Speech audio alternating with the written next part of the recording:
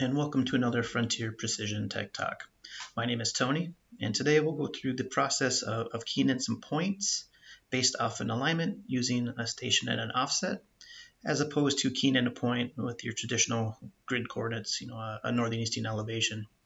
So if you're out in the field with a plan set, maybe there's some utilities or culverts or storm sewer catch basin or something like that on your plan set. So I'll show you a couple ways that we can stake that out using Trimble Access.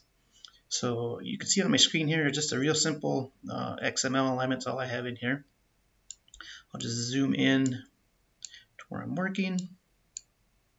And one way we can kind of stake out these locations would be one way to have my selection tool highlighted here. Click on my alignment. You can see my arrow is heading kind of in a northeasterly direction. So an offset to the left would be negative, offset to the right would be a positive. So just clicking on stakeout, just confirming my antenna heights and intervals, whatever I want for intervals. Hit next, and now I'm going to stake out a station on the alignment. I have a few different options in here, but for today we'll use station on alignment. The string is just my center line of that XML, just a real simple alignment. So my offset for maybe say point 11 is going to be 28.18. Now I can hit the little right arrow for left or right, or if I use a negative or a positive. A negative is going to be left, positive will be right. So in this example, 2018 over to the right, and then at station 169.78. I hit the tab button there, and then you can see my alignment at station 169.78 at 28.18 to the right. I can go ahead and hit start to stake out that point. So in this example, maybe you have just a few different items you need to stake out. You don't want to maybe stake out using the alignment method that we have here, or the station on alignment method.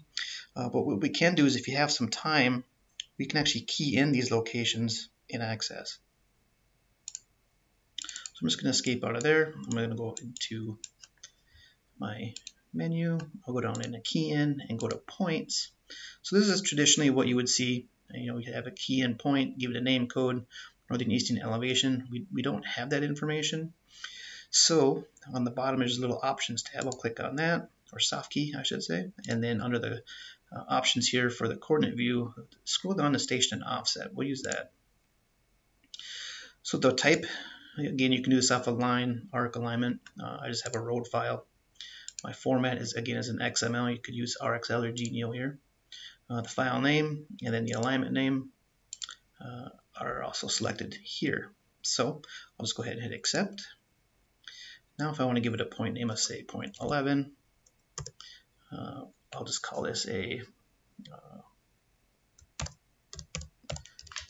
it culvert.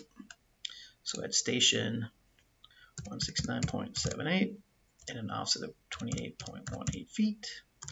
And I also have an option to give it an elevation. So on these plans here, it's calling for an elevation of 100. So if I scroll down, it's going to give me a computed grid northern eastern elevation. Again, I can change that if I need to. You can see on the map screen it gives me a calculated or a computed location. If I hit store,